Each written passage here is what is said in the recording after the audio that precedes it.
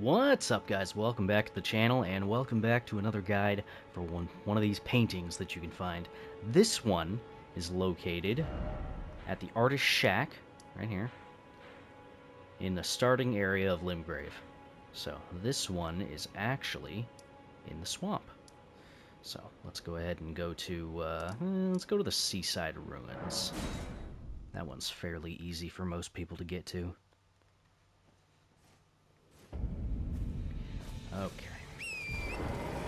So, you're going to go ahead and head west from here. I'm going to ignore those bats. Hopefully they'll ignore me too. This one... where is it? It might have actually been it. I'd already cleared this one, so I had already gotten the thing for doing it. Yeah, I think this was it right here. Hey, leave me alone.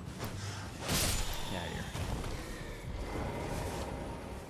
Alright, let's just do a quick comparison. Yep. So it's gonna be...